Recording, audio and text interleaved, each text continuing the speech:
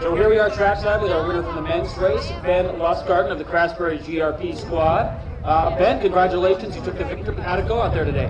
Thank you. Yeah, it was a tough day.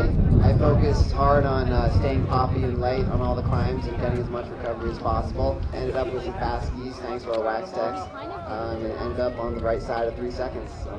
A really deep field with the Super Tour in town. How does it feel on your home venue here to take the top spot?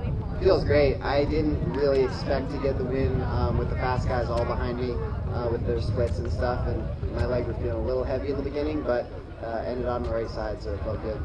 Very cool. And what can we expect from you going forward in the season? What's coming up?